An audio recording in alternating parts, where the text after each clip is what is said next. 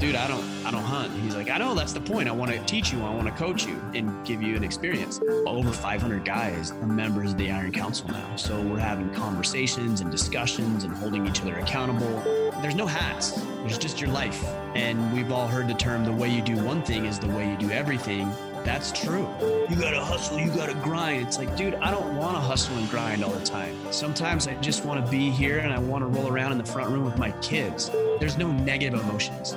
Guilt, fear, sorrow, they're not bad. It's what you do with that emotion. It's the outcome or the response to that emotion that's going to be good or bad.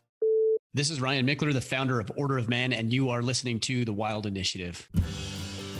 Put down your latte and pull on your boots. You and I and everybody listening to this owns 640 million acres. I think he killed more deer drinking his coffee, smoking a cigarette in the pickup truck than I did spending all that time freezing my butt off. Something that I would hope is that people realize that those are wild animals and they have savage natures. I look forward to packing animals out. I look forward to that pain of success. Doesn't matter where you were born. It doesn't matter where you live. I've said it before, and you know what? I'll say it again louder for the people in the back. Your present circumstance should not limit your passions. This is Jay Scott of the Jay Scott Outdoors podcast. Hey, this is Ryan Callahan. Hi, this is Jules McLean. Hey everybody, Jason Carter here with Epic Outdoors. Hey guys, this is Tim Burnett with Solo Hunter. You're listening to The Wild Initiative. Hey y'all, welcome to episode 128 of The Wild Initiative. Today, I am sitting down with Ryan Michler, founder of the Order of Man. Ryan, thanks so much for hopping on the line with me today. Glad to be here. Looking forward to it. So one thing I always like to start out with is really just a little bit of an introduction about yourself. How did you get your kind of introduction to the outdoors and hunting and fishing? Yeah, I grew up until I was about 13 years old in Southern California in the city. So I didn't really spend a whole lot of time outdoors. My mom, who raised my sister and I pretty much exclusively, took us maybe camping once a year. And every time we went camping, we enjoyed it. But we were at a campground, it was like, it was very structured. It wasn't just like go to the mountains and find a place and do it on your own. And that was really all I knew until I was about 13 years old. Then when I was 14 years old, I moved to a small town in southern Utah. And it was very rural, right at the base of a mountain. And all the guys, all my buddies, they were outdoors and they were hunting and they were fishing and spending time hiking around and just being outside. So that was kind of my introduction to it. I never really got into hunting when I was younger. I remember the first year that we were there in southern Utah, they had what they called fall break, which in high school, which more aptly would have been called hunting break, because that's what it was. It was the break during the first week of the season opener for rifle, or maybe archery. I can't remember. And I remember, high school kids, they'd be driving around with rifles hanging in the back of their pickup truck. And I'm like, what in the hell? Like, where did we move? Cause I'm the city boy. And then, a couple of days later, I remember driving around town and we'd see all these dead deer hanging from the outside outdoor basketball hoops that people had outside in their driveways. And there was like deer everywhere we went. I'm like, what is this place? But as I made buddies and made friends with the guys who were hunting and fishing and things like that, I got very involved with fishing, which is funny because I don't even like fishing now. And we can talk maybe a little bit more about that. But my buddies got me into fly fishing. We all had float tubes and we'd go spend, the weekend out on the lake and try to catch fish, and we'd fish the streams and the rivers, and man, just had a really good time. And I guess maybe if I did that again, I would enjoy it, but I'm not going to go sit on the shore of a lake and just sit there all day and like wait for something. That's hard for me to do. Same thing with sitting in the stand. Like, it's really, really hard for me to do. So that was basically the extent of any fishing or hunting, in high school. And then, several years ago, so this would have been 2017, probably about this time, I had a listener at the time. His name's Colin Cottrell. He was listening to the podcast and he said, "Hey man, I know you don't hunt, but I'd love to introduce you to hunting. I've got some property down here in Texas. A friend of mine has, and he wants to manage this land, wants us to shoot a couple of small bucks. Would you be interested? I'm like, well, dude, I don't hunt. And he's like, I know, that's the point. I want to teach you. I want to coach you. I want to show you and give you an experience. I said, yeah, all right, let's do it. And that happened to be an archery and a rifle hunt. So I bought a bow, and I think I shot for maybe a couple of months leading up to the hunt, and got my rifle all sighted in and dialed in. I mean, I'd shot guns. I was in the military, but never hunted with one. And went down there. First day I was out there, shot a deer. In fact, if you guys are watching this, that deer right there was my very first deer. And really cool, just like really interesting character. And the guy that was managing the property, Clay is his name, he wanted us to get that out of the property, right? Bad genetics, because that's an old deer, but you can see it's just a weird rack. So bad genetics, and he just wanted to get him out of there. So that's what I did. So shot that with a rifle, and then I think 2 or 3 days later ended up taking another deer with my bow, and from that moment I was hooked. You can see this right here. That's a sheep, a black Hawaiian sheep that I shot on the island of the big island of Hawaii.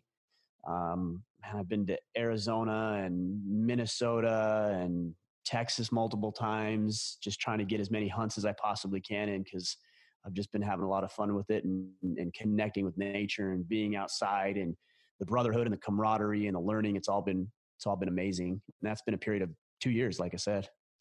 So I do have to ask, where in Southern California did you grow up? The Anaheim area, Yorba Linda specifically, but Anaheim. Oh, very familiar. I grew up in like Seal Beach, Garden Grove area. Okay. So right. Yeah. Not too far away. Yeah. I it was interesting because when I moved to Southern Utah, there was more kids in the high school that I would have went to in California than the entire population of Parowan, which was Parowan's a small town in Utah I moved to. There was, I want to say, if I remember correctly, this has been 20 years now. It seems to me, if I remember correctly, there was like 41, 42 people in our graduating class. So very, very small town. It was hard at first, but I wouldn't trade that experience for the world. It was so good for me. So I feel like it's a very interesting kind of path. Your podcast and your, I guess, brand, the Order of Man, you really focus on masculinity. Would that be an accurate way to kind of sum it up in a word? Yeah. It's centered around masculinity. And yeah. I find it to be such an interesting path, because you see that a lot of guys that don't hunt, but I'm trying to think of the best way to phrase this, but they want to focus on getting back to the roots of masculinity and this, and they start taking this path of focusing on that. And I feel like it does almost inevitably lead to the wilderness, to harvesting your own meat and that connection with nature and self-sufficiency and stuff like that. What do you see that a lot through kind of what you've been doing with Order of Man? I mean, I wouldn't suggest that you're an inferior man if you don't happen to hunt. I wouldn't go that far, but I think it's very attractive. It's very appealing for men, especially men who want to be more masculine, who want to tap into that, because hunting is primal. I was in Washington, D.C. This was about a month ago, and we were at the Smithsonian, and they had this really cool statue. It happened to be a female, and she was carrying this animal. I don't remember what it was at the time. And it was like so intriguing. And I kind of looked in that area, and they had this spear that was obviously whittled out of a branch, carved out of a branch, straightened up. And then right next to it, they had a bone of a horse, and there was a hole in the bone. And I read the caption, and it was that horse had likely been killed by a spear that a human being or our early ancestors had made in order to, hunt. This was millions of years old. That's what was crazy to me, is millions of years old. It's ingrained into who we are. Hunting is literally in our blood. And if somebody wants to tap back into their primal roots, especially as a man, then this is an avenue that will take you down that path. It's not the only route. It's not even a necessity, frankly. But if you are interested in tapping into your primal roots, then you will go on a hunt and you will learn how to harvest an animal and you will take an animal's life, which is a big responsibility. I think a lot of people looking from the outside in think that hunters are cold-blooded killers who don't care about nature or the wildlife or the animal that they're killing. That's the furthest thing from the truth. I remember the deer that you're looking at right here. I remember walking up on that deer and seeing this magnificent animal lying in front of me thinking, you did that. You killed that animal. And that was a sobering realization that that animal died at my hands. Now, people will say, well, how can you do that? How can you come to terms with that? Well, I come to terms with that because I honor that animal by the way that I prepared for the hunt. I honor the animal by the respect that I treat it, even in death. Like I'm not mocking it or making light of the situation. I come to terms with that because then I put food on the table and me and my family and my friends sit around the table and we eat food and we consume things that we know where they came from. We know what kind of life they lived. We know it's healthy. These animals weren't, exposed to slaughtering houses and all the atrocities that go on there.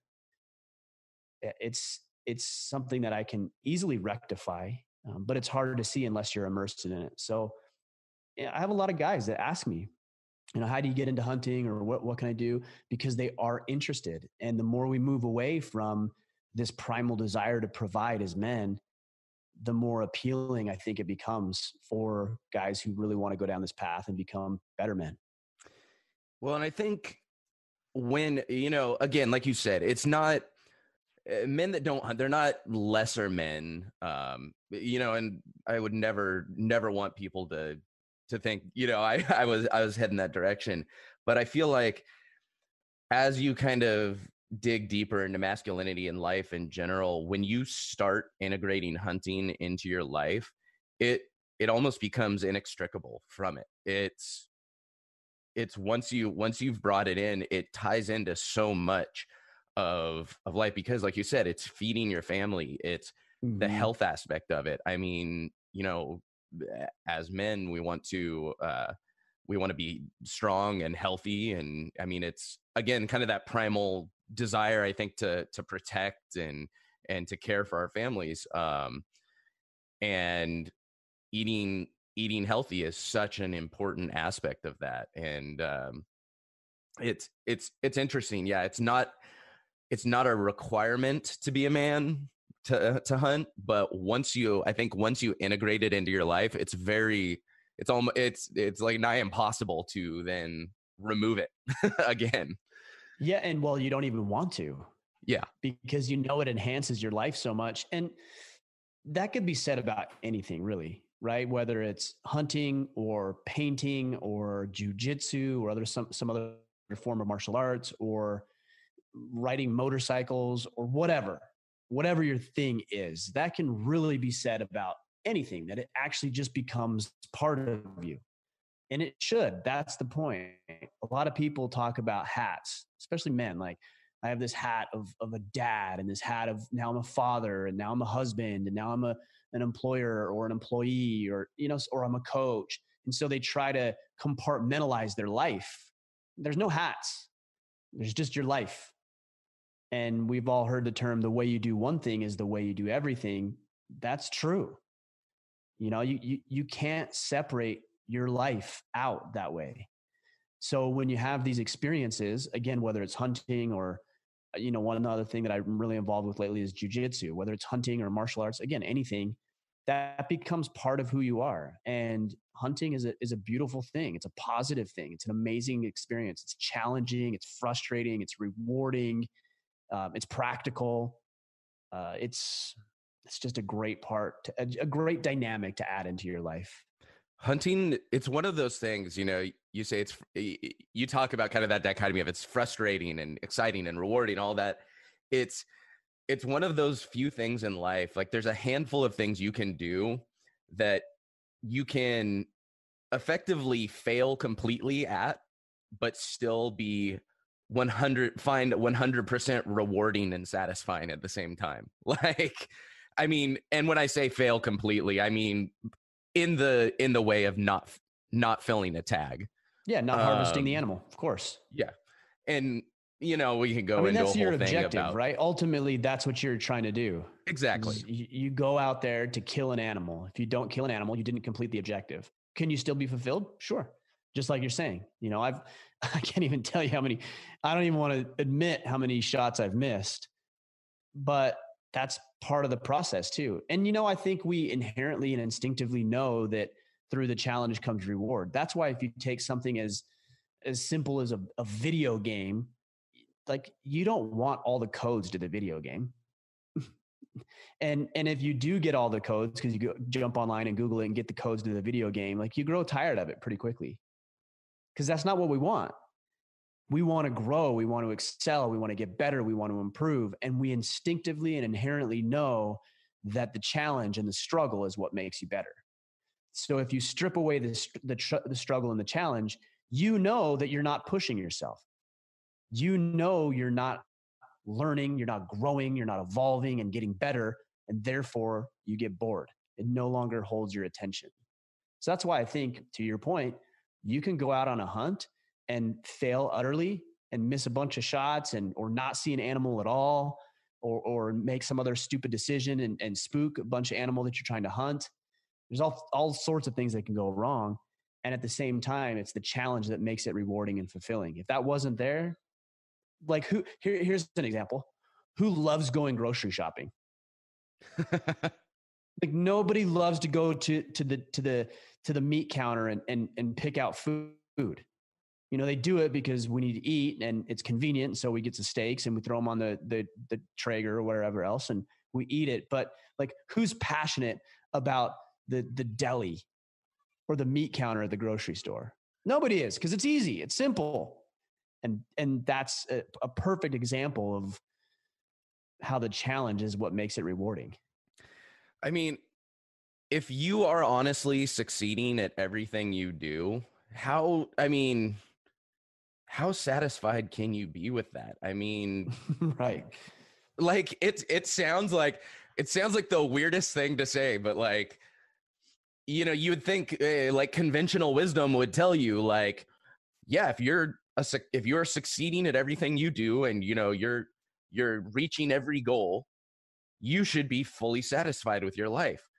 Me, on the other hand, unless I am failing regularly, I am so unsatisfied because I know I'm not pushing myself. I know I'm not reaching for, I never will know what my limits are or if I, even have them, right. Right. That's the most unsatisfying thing for me. And I'm not saying it's easy to keep that mindset. Like I get frustrated constantly. Like every day I wake up and I'm like, crap, something's going wrong with the podcast, or, I'm out on a hunt and I'm like, I'm horrified about a shot I missed the other day or a stalk I blew, whatever it is, it's not easy to keep that mindset. I'm constantly frustrated. Yeah. And I think to myself, I'm like, if only things would just go right.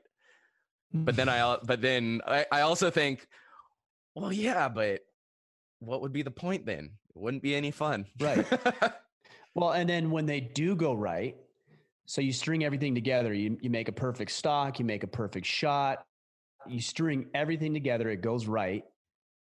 That is so much more rewarding and fulfilling because you know how easy it is for variables to go wrong. Like a victory, for example, if you're competing against somebody and you know that individual you're competing against through the match or through the competition and you won, like really, like you're not going to be stoked about that because the other person threw the match and that it wasn't a legitimate win. So you're not going to celebrate that. But when you actually had to push hard and overcome some challenges and overcome some mental baggage and some dialogue that you've been telling yourself about, hey, maybe I'm not a great hunter, or maybe I don't know how to do this, or I'm in over my head on this particular hunt or whatever. And you overcome that, man, that is satisfying. That is fulfilling. That's the reward. It has to be challenging. Otherwise, it's just not significant. It doesn't feel good. I think the key word you use right there is overcoming. Success, being successful at something isn't necessarily what's satisfying about any situation. It's overcoming a situation that's fulfilling, that's satisfying. I think that inherently includes some sort of success, but the satisfaction, and that really defines it. Like, you look at hunting, you can find that satisfaction without ultimately being successful in the overarching sense of it. But if you are overcoming, say, maybe your fear of staying out in the wilderness for multiple days at a time, maybe that's something that makes you uncomfortable. Or maybe you're overcoming, you've never gotten within range on an elk or a deer. You've spent plenty of time hunting them, but if you're able to overcome that, then you can find satisfaction in that. And it's I think that's probably honestly the simplest way I've ever thought about it, because I think we try and talk about measures of success and all these and try and define them. And I think if you just think of it as long as I overcome something, I can find success and fulfillment in whatever I'm doing. Right. And it doesn't have to be some catastrophic victory, some major victory. It doesn't have to be a home run. Just be a base hit. Just get on base. Right. And then you start stringing those things together over and over and over again. The runs come, the home runs come, the successes come, the ultimate victory comes, just through those small and simple steps. So I think a lot of people, for example, I know a lot of guys will stay out of hunting because they don't know anybody, or they don't know where to start, or they don't know how. And so like, well, I don't know how to hunt, so I guess I'm not going to hunt. It's like everybody who ever hunted in the history of mankind at one point did not know how to hunt. They learned, right? Their father taught them, like you were talking about earlier, or a random person like my friend Colin calls up and says, hey man, I can take you on a hunt. And I had every reason to say no to him, right? I was busy. I didn't know him. I didn't hunt. I had to invest in equipment. I needed to do training. I'd never done it before. I got every reason to say, no, I'm not going to do that. Instead, I said, yeah, let's do it. And I spent some time getting ready and preparing, and it ended up working out well. And it got me down this path that I'm extremely fulfilled and rewarded by. But if you're saying to yourself, like, I'm not going to do it because I don't know if I'll be good at it. Well, you won't be good at it. That's a guarantee. Like, you're not going to be good at it. So just embrace that for a minute while you improve, while you get better. And I say minute, and I know, like, I'm saying it in the grand scheme of things. I look back, 2 years is not a lot of time, but I look back to my first 2 hunts, and that's like a little small window. I was in fact, last year, I went to Minnesota to hunt with a couple of buddies. And again, somebody invited me. Sam Rodriguez invited me out there. Matt Schmigdahl, it's his property. He manages it really well. And he says, hey, the guy said, come out here. I went out there and I left without a deer. And I was like, I wasn't bitter, but I was pissed. Like, I was really bugged that I spent the time and the energy and the effort and it just didn't come together. I was a little embarrassed too. And it didn't come together. And then I went out this year, a couple of months ago, and, I put it together, and I feel like I redeemed myself, and that's a cool experience, but you have to have those little setbacks in order for it to be meaningful the next year and the next go around. And, you bring up another good point. Like you said, you're like, I was frustrated. I felt a little embarrassed. I don't think there's anything wrong with those feelings either, because we do talk about like finding satisfaction in these things. And a lot of the time, I think we, when we talk about it, we almost take it too far. Like, oh, if you're irritated or frustrated or embarrassed that you didn't fill a tag, you're doing something wrong. And that's not the case. It's like everyone is frustrated when they don't fill a tag. I don't care if you filled 100 tags. If you go out for a hunt and you don't fill it, there is some frustration there. And obviously, you know, as that lessens, the more you do, but there's nothing wrong with being frustrated that you didn't fill a tag, with being bummed out, with doing something stupid on a hunt, blowing a stock, whatever, you know, spooking animals, and feeling a little bit embarrassed about it. It's like, yeah, you understand, yeah, you're still learning, but those are natural feelings that we have as human beings. It's not like you're not doing something wrong if you feel that way. Well, you should feel that way. Like if you, well, here, there's multiple facets to this. First one is remorse is a powerful emotion, because in normal people, it will drive them to do something different. Now, a lot of people, what they'll do is they'll take the negative approach, which is, okay, I feel remorseful because, you know, I didn't complete the objective or it didn't go well, so I'm never going to do that again. Well, I guess hunting's just not for me. You know, I guess it just wasn't meant to be. Like that's a negative way to approach. That's a negative behavior based on a stimulus, which is you didn't complete your objective. A better way to look at it is say, okay, well, you know, I didn't complete my objective. It didn't go completely according to plan.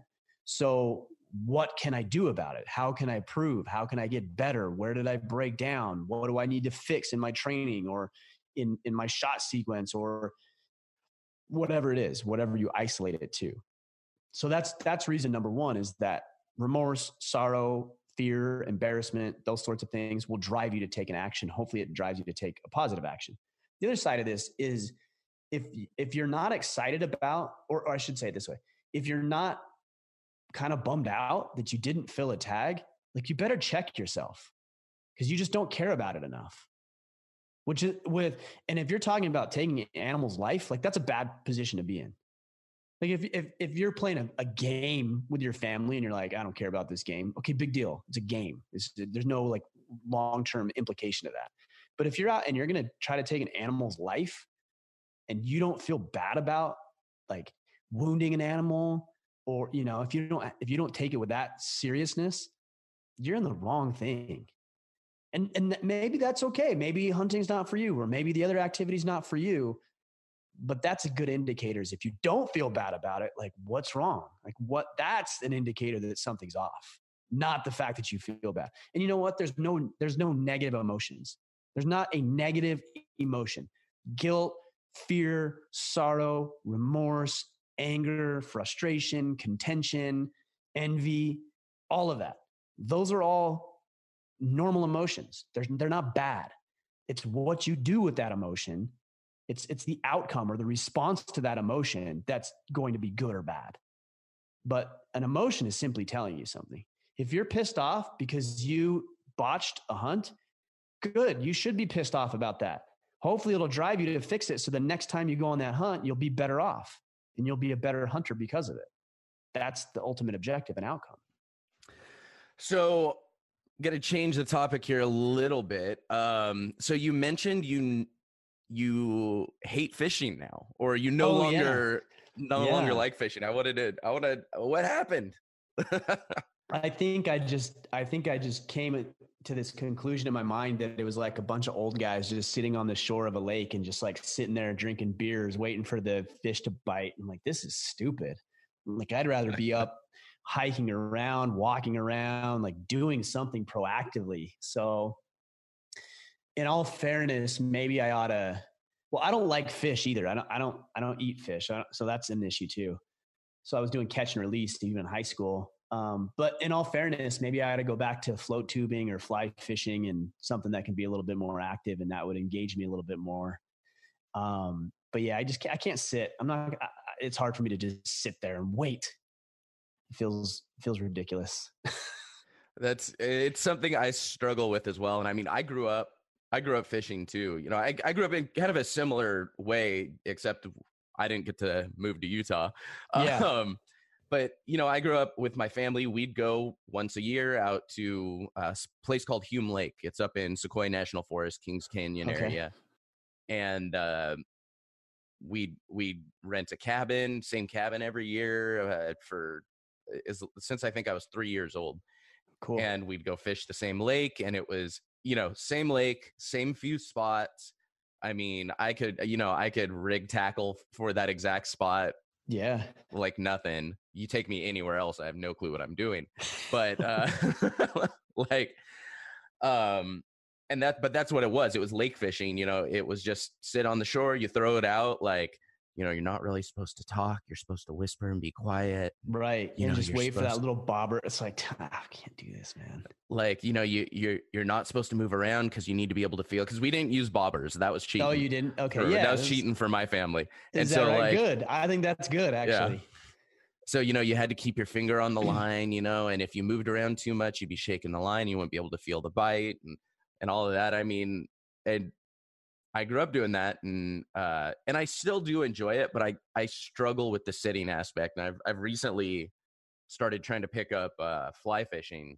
Yeah. And that I think will kind of help me out a little bit with my antsiness and my desire to constantly be throwing a line out rather than active. And yeah, I have a couple of buddies up here that we just moved to Maine. I don't know if you knew that, but we moved to Maine about 6 months ago. So we were in southern Utah, desert climate. I mean, we didn't even have winters. It maybe snowed once a year and it didn't stick overnight. So now we're up here in Maine, and we're going to get a lot of snow, obviously. But I have a couple of buddies who ice fish, and they've invited me to go ice fishing. And I'm like, okay, so not only am I going to go sit, I'm going to go sit on a frozen lake and freeze my ass off. I'm like, I don't know if this sounds better or worse than just sitting on a lake where it's on a warm day, but I am going to go give it a try. I'm going to give it an effort, give it a try. The guys that do it swear by it. They love it. And I'm always under the impression is like, I'll try it, within reason. I'll try everything once, as long as it's moral, ethical, and legal. I'll give it a try and see how it goes. So yeah, should be good. We'll see how it turns out.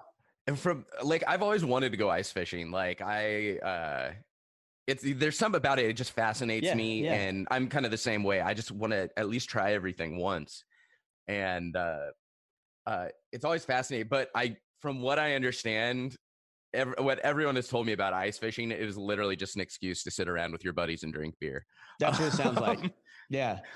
And some guys do it right, where they're like sitting in the open in the lake, and other, I would say that's not the right way. Some guys do it right. They have like these shacks, and they're like watching TV, and they have their little barbecues there, and they can cook some dogs and do their thing and watching the game. And they have like a little, I don't know the rigs, but they have this like little rig that like trips if a fish bites. So they're just sitting there snoozing or taking a nap or dinking off or getting drunk. That little thing switches, and then they go fish for a minute and just reel the thing in. So we'll see. I'm excited. Like I said, I'm willing to give it a try and give it a shot. And I try to keep an open mind too, because I don't want to be closed about it. Like, oh, this is stupid before I even go do it, because then I'll have a bad experience. Mm-hmm. So I'm always open to try something, give it a shot and see what you think.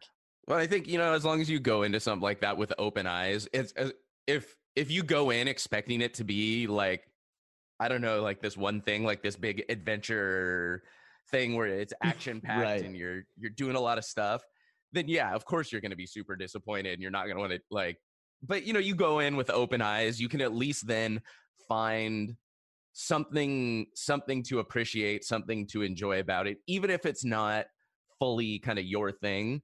Right.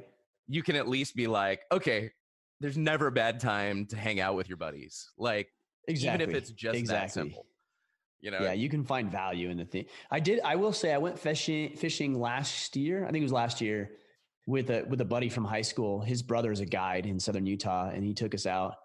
And with those guys, like it was fun. Like we had a really good time. We were walking the lake, and we were a lot more active and proactive, and we caught a few fish, and that was actually a really good time. That was a lot of fun. So maybe I don't like fishing less than maybe I initially let on. So tell me about Order of Man. I really want to talk about it because I've checked it out. I've read a lot about what you've got going on. And I love the concept of it. And then Order of Man as well as the Iron Council, which I think is is absolutely a fantastic thing. And so I want to talk about this whole brand and what you've got going on, what you're trying to do with Order of Man. Yeah, I started Order of Man in March of 2015. And really, I did it for selfish reasons. I just wanted to have a podcast. I wanted to talk with highly successful men that I could learn and grow from and expand and get better and improve. And that's exactly what happened. And then as I had conversations with these guys, I was noticing that men were reaching out and sending me messages and emails and saying, "Hey man, I've been listening to your show for the past 6 months or the past year. And yeah, I've lost 40 pounds and my wife and I were on the rocks, but we've salvaged that. We're still in a rough spot, but we're mending it and we're fixing things." Or I've reconnected with one of my kids that we had a hard time. We weren't seeing eye to eye on things. Or I just started this business. I was listening to your podcast and what you were doing, and I just started this business, and now I'm making money, and I quit my old job. It's like I was seeing all of this success come from these guys who were just listening to me interview other people. So I realized pretty quickly that we were onto something, and over the past 5 years, we've grown that. Tens and millions of downloads. We're reaching millions of men on a monthly basis. And really my ultimate objective is to give these guys the conversations they need to step up more fully in their lives, in their homes, their businesses, their communities. So we talk about everything from mindsets to physical strength and training to skill sets needed, soft and hard skill sets for growing in your entrepreneurial and career aspirations, to relationship advice, to hobbies, hunting and martial arts and other activities. I mean, we talk about it all. So it's good because it's all there and available for free via the podcast, the YouTube channel, social media profiles, all that stuff. But the Iron Council, because you asked about that, is really Order of Man on steroids. So we had guys who were asking about, what's the next step? I've been listening to the podcast. I've been doing this. Like, what do I do now? Like, what's the framework for fill in the blank? So I think it was in November of 2015. So it was like 6 or 7 months after we had started. And we launched a 12-week course for 12 men. And we called it the Iron Council. And what we would do is we would take one subject, whether it was relationships or strength or mindset, whatever it was, and we would focus on it for 2 weeks. And then we would have discussions and there would be challenges associated with it. We get about 60 days into this thing and the guys are like, "Hey, like, we know we're on the back end of this. We really enjoy it. We're improving our lives. Like, what do we do after this?" I'm like, I don't know what you do because I don't have anything. So we just opened it up and made Iron Council something that's available to everybody on an ongoing basis. And we have over 500 guys are members of the Iron Council now. So we're having conversations and discussions and holding each other accountable and doing challenges as teams. And it's really, really phenomenal what not only I have put together, just the guys and the movement. I don't consider this a my and mine. I consider it ours and we. And it's just been really cool to see what it's grown into and how many people are not only men, but women too. Like I get messages from women who have applied what we teach and it's helping them. Maybe their husband's out of the picture and they're trying to raise boys and they don't know how. And they're like, "Hey, we just really love this resource because we don't know how to talk to our boys or we don't know what to get them involved with." So this is good. And we're getting positive feedback from men and women and all over the globe. It's actually kind of strange. Like I ran into somebody at the airport the other day and I was going down the escalator and this guy's like, Ryan. And I'm like looking around because I wasn't with anybody. And I look down and he's coming up the escalator and I'm going down. And he's like, "Hey, I listened to your podcast. Can I just shake your hand?" And as we're like crossing, because the escalator doesn't stop, like I shake his hand. He's like, "Thank you so much." It's surreal that I have those experiences, but it's also very humbling to know that people are listening and they're inspired by the words that I'm sharing and the message that we're putting out there. And it's very fulfilling and rewarding. So what, I've read a little bit about it, but for people that haven't checked it out yet, like what, so I sign up for the Iron Council. What happens? Do I suddenly become, armored warrior? What's going on? Yep. That's all. You just pay me. And then all of a sudden all your wildest dreams come true and you're done. That's it. Perfect. Signing up right now. Yeah, exactly.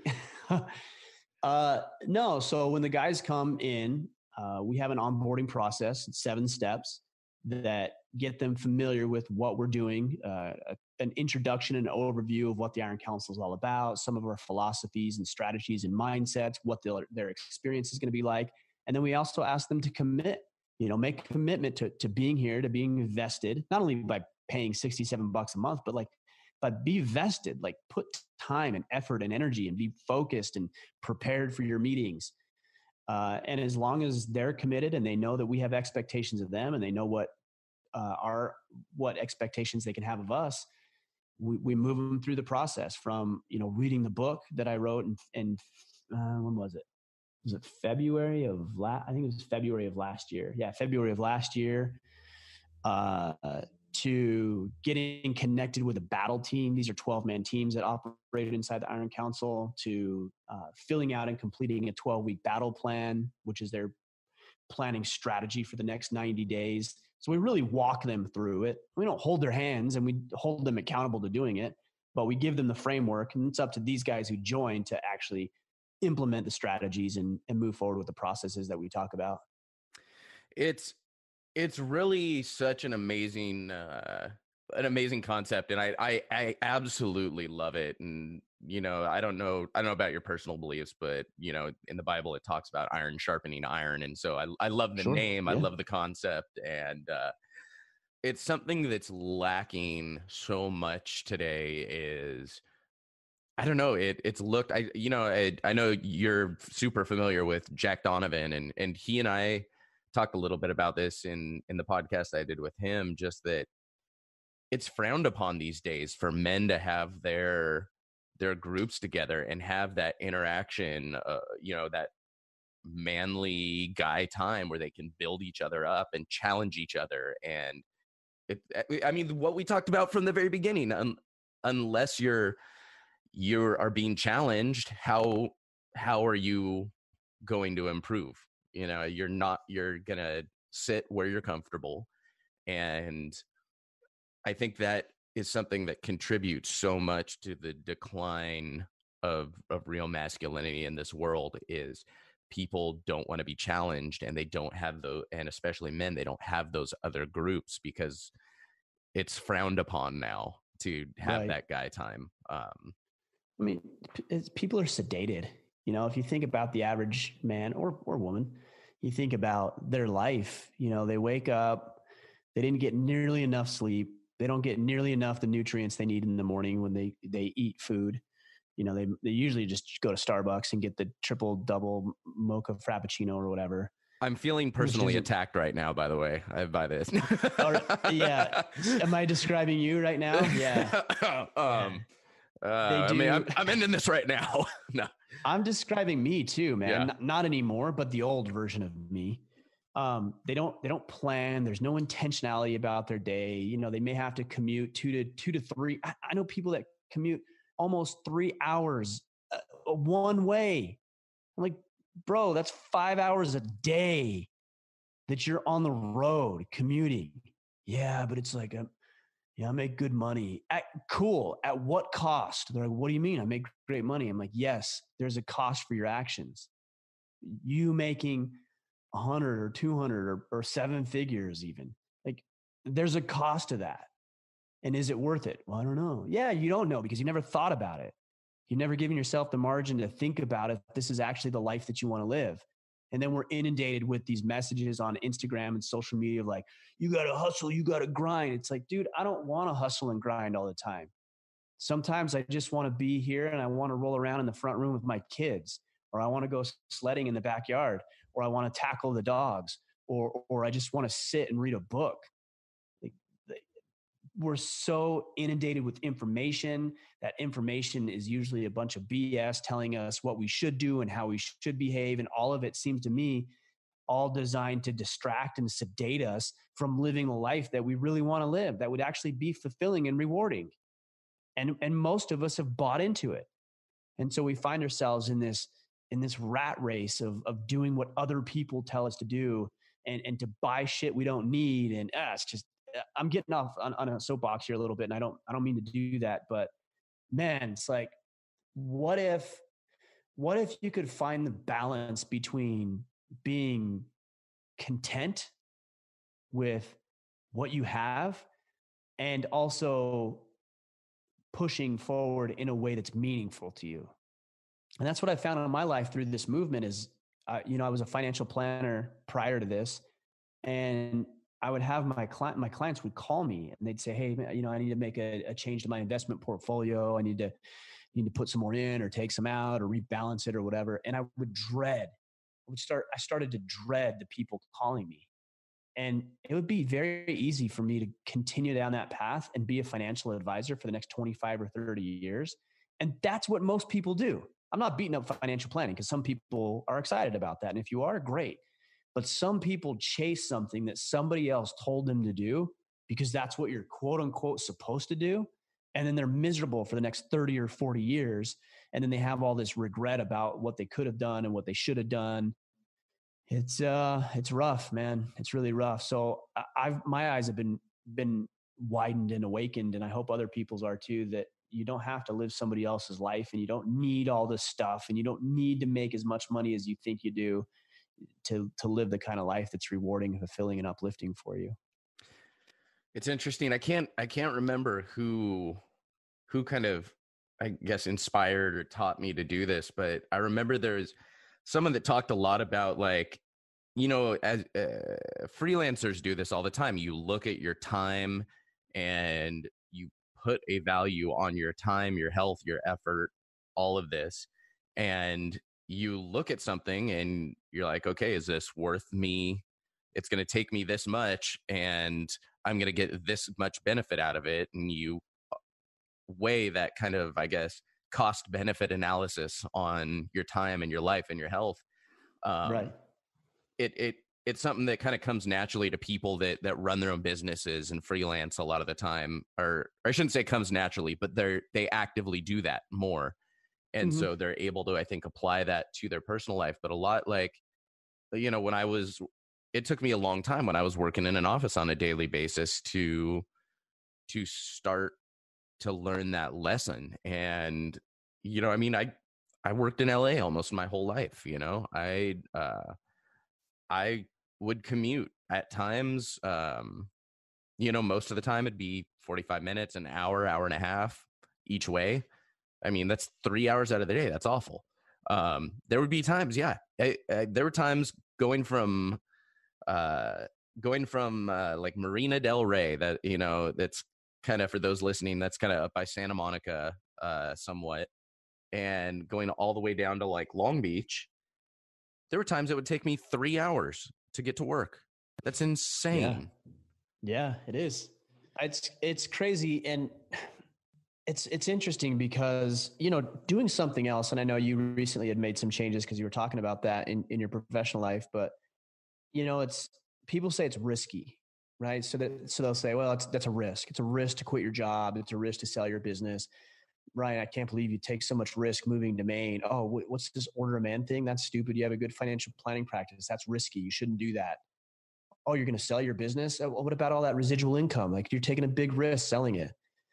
To me, I'm like, the greater risk is just maintaining the status quo, right? Because let's say I come up here to Maine, or I start Order of Man and things don't work out or go according to plan or as well as I would like them to. Okay, I can always go back. Like, I can always take a step backwards. That's easy to do. It's taking the step forward. The greater risk is not in pursuing things that are meaningful and interesting and engaging to you. The greater risk is that you maintain the status quo. You do what you're supposed to do. You toe the line and be a good little girl or boy, like society tells you to. And then you wake up one day and realize that 70 years of your life has passed and you are living for somebody else. You're telling me that's less risky than going on an adventure, than trying something, than being bold, than being courageous and taking a calculated, weighted decision? No, it's always better to push forward and try things. And I'm not saying be reckless, because we have obligations, right? Like, I have a wife and 4 kids, like, they're relying upon me. So I can't go be reckless. It's not like one day you just calculated risk. woke up and decided, you're like, you know what? screw this. I'm going to become a modern dancer. Right, exactly. I'm going to do jazz and so I'm going to quit dancing. my job and take, our life savings, several $100,000 or whatever it is, and I'm just going to dump it into all of this. So like, hang on for the ride, hun, because it's going to be awesome. And I hear guys say that a lot. Like, my wife doesn't believe in me. Yeah, well, why should she? Have you given her reason to believe in you? Exactly. It's like, tell me why she should. Like, what have you done since you got married? Oh, you put on a few more pounds. You became a little bit more bitter and resentful. You made, maybe you got $1 raise over the past 4 years. Like, you're more disengaged with her and the family. Like, what have you done that she's excited about? You're not proving that she made the right decision. So when you say, oh, hon, I'm going to go try this thing, like, it's going to be awesome, and guys are like, she doesn't believe in me. No shit, she doesn't believe in you. And even to add all on top of all that is like, you're risking her livelihood as well. So yeah, you got to get that stuff straightened out if you want people to buy into what it is you're doing and get them on board. That's one of the things I hear all the time. How do I get my wife to believe in me? Take the trash out when you say you will for the next 12 months. When you come home after work and you say, hon, I'll be here and I'll be present for you and the kids, put your damn phone away and be present for her and the kids. Right. Or if there's a project around the house and you say, hey, yeah, hon, I know you want those shelves put up. I'll put them up this weekend. Put the damn shelves up that weekend. And then she'll start believing in you because your words match your actions, or I should say your actions match your words. That's how you get people to believe in you. That's one thing, we talked earlier about this, we had some confusion over timing and we rescheduled this a couple of times. And one of the things I really appreciated when you emailed me back was, we were looking at some different time options. And again, you're out in Maine, I'm over here in California. And so a bit of a time difference. And you just mentioned, you're like, nope, sorry, that's family time. Definitely. Like, there was no question. Like, it wasn't even like, oh, let me see what we're doing. And if I'm free, I'll get back to you. It was like, nope, that's family time. And I thought that was really powerful. I really appreciated that and respected that when I saw that message. And so it's, it's a very small thing, but it's cool to see you walking the walk. You're living this message that you're preaching. So I just wanted to use that as a small example. There's a couple. Yeah, no, I appreciate it. There's a couple examples there. Like, let's extract a couple of different things from that. So number one, we're talking about being a person of your word. And here we are talking about me. And it was my fault, me screwing up the time zone and missing our first podcast. I'm not saying things don't happen, right? Like, I'm not saying you have to be perfect, because they do happen. You forget stuff, or you overbook, or, an emergency, like, stuff happens. That's okay. Just fix it when it happens, and don't let it keep happening again over and over. The other thing that you mentioned about when I said no, that I can't do after 5, it's family time. And I was take a hardline stance on that. That was hard to do, because I used to believe that it would make me look bad, right? Or that other people would be put out. And I was so consumed with like worrying about what their deal was, what they perceived me and thought of me, that I would like shift my schedule around and tweet. And it's like, okay, well, I can do this and this. And then I realized what happened is, and I actually think I had this happen in a podcast once, I jeopardized the standard. So I said, yeah, dude, I'll do like 6 o'clock at night. And I remember doing the podcast, and I got done with that podcast, and I was so bitter and like butthurt that I was there at 6 o'clock at night that the podcast wasn't good. Like, I just didn't perform well on the podcast. And I did that individual a disservice because I compromised my own boundary. What I've realized, and this comes through practice, is that the more I can just be clear and concise about who I am, what I stand for, what I'll do, what I won't do, and I communicate that effectively to other individuals. And you just said it. I respect you for that. It's not that people disrespect you for that. They actually appreciate that, because people aren't willing to do it. Most waffle. Most people will, they're back and forth, and it's crazy. I use this context a lot when I talk about if you're dating a woman and she's having sex with you before you're committed to each other.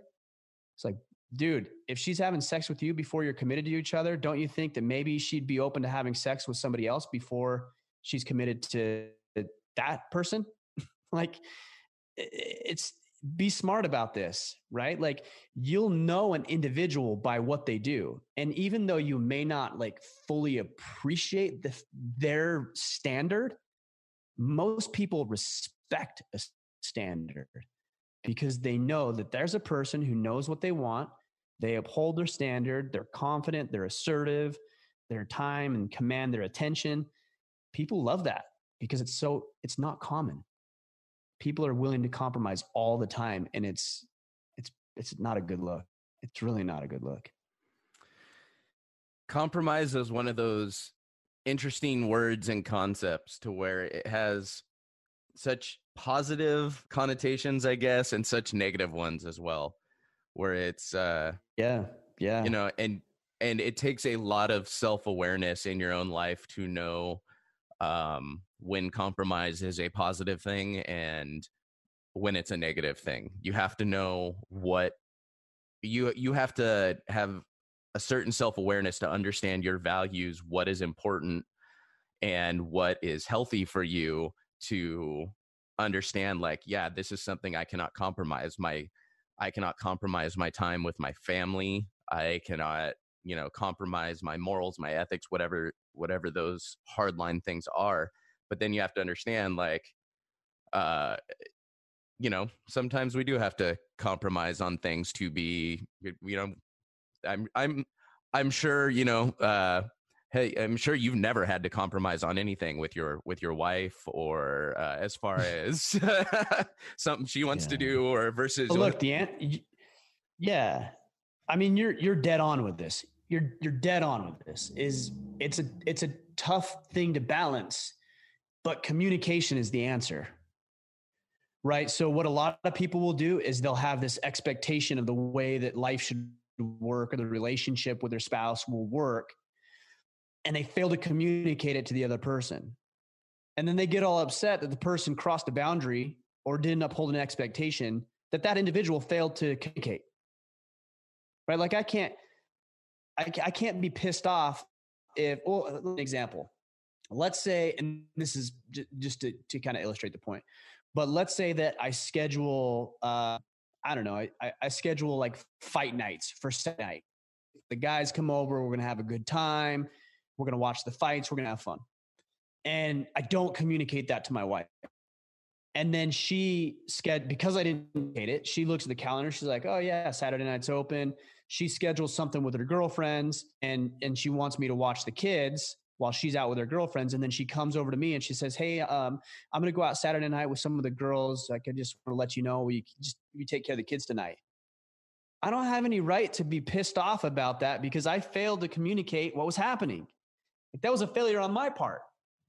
Right. And maybe some guys will say, well, she should ask. Maybe she should have asked too. Like, hey, do you have anything going Saturday night? But that could have been completely alleviated if you would have just communicated the expectation. Hey, hon, just so you know, like, I'm planning on inviting the guys over. And so you keep the schedule clear and you have the kids night or whatever. Right. Then all of that is gone. But what most people will do is they'll blow up at somebody else for crossing a boundary that they didn't know existed. And that's your fault if that happens. So when you're talking about compromise, making sure that the communication or it's all communicated. The other side is like, when you do have to make a compromise, it's fine, but just rectify the situation. So another example. So Wednesday night. So I usually go train jujitsu Wednesday night. Okay. So she comes to me about 3 or 4 in the afternoon and hey, hon, do you want to have a date on Wednesday night? And in my head, I'm like, oh, that's jujitsu night. But I could tell she was really excited about it. And so, yeah, I do want to do that. Like, let's go on a date. And in my mind, I'm like, shit, I'm going to miss jujitsu. Like, I'm trying to be consistent and regular about it. So there's like this internal conflict going on. I just went the next morning to jujitsu. So you make up for it, right? and you can have both. That's the beauty. So I got to go on a date with my wife to edify her. And we spent time together, and that was fun. And that was good. And I also got jujitsu in. I just adjusted the schedule a little bit and made it work. So those are the compromises. Like, you can still meet your expectations and your standards. Timelines may have to shift just based on circumstances. And there's something you're kind of talking about, the idea of, the guys' night and your wife wanting to go out, and that communication. And it's just an interesting thing is, like you said, you brought up, the point of, like, some guys may say, like, well, she should have asked me if I had any plans before she made her plans. And I'm like, that is, my immediate reaction to that was like, that is like the least masculine thing I've ever heard. Is you are literally putting all of that on your wife. You're taking zero responsibility. You're not taking the lead in this situation. Like, completely. It just like you said that, and like, it made me cringe. It just kind of made my stomach turn listening to that. I was just like, yeah. But it's funny because the guy who would say that, it's like, well, you didn't ask her when you made your plans. So, like, why are you expecting her to ask you? Mm-hmm. Well, because I'm the leader. I'm in charge. I mean, you can still lead and ask for people's input and fill in your people, if you will, on what's going on. Well, how are you a leader if you're not telling those that you're leading what's going on? Like, come on. Right. Exactly. You're right. But people overlook it all the time. Communication is a major problem for everybody. I have people very close to me who struggle with communication and struggle with telling people in their lives what needs to be said. It just creates way more problems than it needs to. And I don't want to hear about it. They'll come to me and tell me, well, this person, this, and this person, go talk to them, man. Go talk to them. That's who you need to communicate with. I'm not involved in this. You go communicate with them and work it out. But people struggle with it. It represents potential conflict, is a challenge for people. So, as we're winding down, I always like to ask, as we talked earlier, I kind of focus this podcast on reaching out to people that may not have that long-standing background in hunting and the outdoors, and as we even talked about, at some point you have to learn to hunt somehow. Like, everyone that has hunted had to learn to hunt somehow. And so, say there's somebody that grew up maybe similar to how we did, where it was just camping, a couple times a year as like a fun family vacation, and they don't have friends, they don't have family that really does this, but they want to get into the outdoors. They want to get into hunting, fishing, but maybe they're intimidated. They just don't know where to start. What advice or words of wisdom would you give to that person? Yeah. So I don't know if I did a podcast or a post on this not too long ago. So it's good because it's all fresh in my mind. First, look to your inner circle. And I know you said they don't or whatever, but look, I mean, like, seriously look with the intent of finding somebody who hunts. You might actually find somebody who hunts or fishes or hikes or just is outdoors or camps and knows the outdoors. But if you're actually and actively looking and inventorying the people in your circle, you might find somebody that you've overlooked because that wasn't on your radar. So first things first, look to your inner circle. And if there's somebody who is big into hiking, just ask them if you can go on a hike. That actually will lead you into hunting itself because you're just moving in the right direction. So you don't need to become the best hunter in the world initially. You just go on a hike with somebody, and that person's going to share the hours and share the experience, and you're going to learn stuff. Or maybe somebody fishes. Hey, can I tag along? When I started hunting, I actually had friends who I knew hunted, and I asked them. I've probably been on half a dozen or so hunts where I don't have a tag. So I just asked them, hey, I know you hunt. It's hunting season. Like, do you have any hunts coming up? Would you mind if I tagged along? I promise I'll be quiet. I'll do what you say, and I'll help. Like if you approach it like that, everybody's willing to share because they're excited about it. If somebody came to me and said that and said, hey, Ryan, like, I know you're hunting. I'm excited about hunting. I'll be quiet. I'll do what you say. I'll help you carry stuff. Man, you're in. You're hired. I do not know a single hunter that would turn down somebody that's like, hey man, I will help you pack out. I'll, help you carry gear. I'll, help you make food. I'll take photos. Video. I'll take pictures and do video for you. Oh man, I do not know a single person that would turn that down. And I mean, what you can learn from I guarantee you could learn more from observing without a tag than you will ever if you're focused on filling a tag while you're following this person around. Like when you're a focused observer, it's you're gonna learn so much. Hand over fist, different, but yeah. So I would say that's one strategy. Another thing is, I mean, you're listening to this podcast. There's 1,000 other podcasts that focus on hunting and fishing and outdoors. There's magazines, there's journals, there's social media accounts, there's YouTube channels. One that I followed in particular is John Dudley, Not TV. I learned so much about archery and releases and bows and how to shoot and everything else from watching YouTube videos of that guy shoot. I actually had him on the podcast too a couple of times. That one avenue is look to people who are doing it. And then the third avenue is just go to your wildlife resource management office. Every state calls it something different. Just go in there and just start picking up resources, like picking up their hunting guide for the year, they have a vested interest in educating those who want to hunt and help conserve the wildlife, help conserve nature.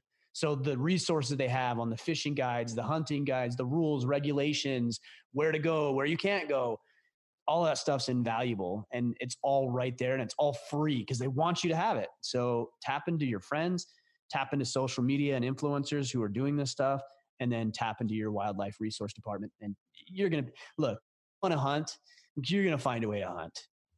And if you don't, but you say but you don't really want to, then you're going to find all kinds of little, like, I don't know anybody. I don't know how to do it. If you really wanted to do it, you would go do it. You would find a way. And there's 3 ways you can do it. So if folks want to follow along with what you're doing online, where can they find you? And also where can they find Order of Man? Yeah. So, the podcast is a great place since you're listening to a podcast now. So just type in Order of Man wherever you're listening to the podcast and you'll find ours. I think we've done, over 500 episodes now. We've been going for almost 5 years. So the other place is YouTube. We've got the video podcast as well, Order of Man on YouTube. And then on social media, the place I'm active most is on Instagram at Ryan Michler. My last name is spelled Michler. So if you follow at Ryan Michler, you'll connect with me.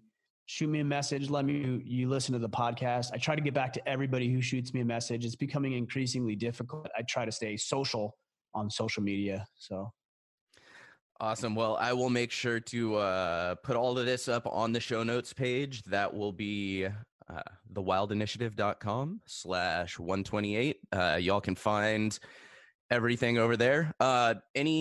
Before we sign off, any final closing thoughts? Go hunt. Go enjoy nature. There's so much out there, and it's fulfilling, it's rewarding, it's challenging, but it'll make you a better human being. So find somebody who's doing it, tag along with them, and go make the most of the resources that we have on this planet, because it's pretty incredible when you tap into it. Awesome, man. Well, thank you so much for taking the time. I'm glad we were able to finally sync up and put this one down. I had a great time chatting with you. Thanks, brother. Appreciate you. All right, y'all, that'll do it for episode 128 of The Wild Initiative. Big thank you to Ryan for hopping on. Make sure y'all check out the show notes page at thewildinitiative.com/128. Get links to everything we talked about in today's episode. Make sure you check out Order of Man, give it a subscribe, and go check out the Iron Council on the website. Well, y'all, that will do it for today. I hope this podcast inspired you to get involved, get outdoors, and plan your initiative for the wild. Thank you for listening to The Wild Initiative. Please take a moment to leave a rating and review on iTunes or Stitcher, and head on over to thewildinitiative.com to get show notes, check out the blog, gear discounts, other podcasts from the Wild Initiative family, and more.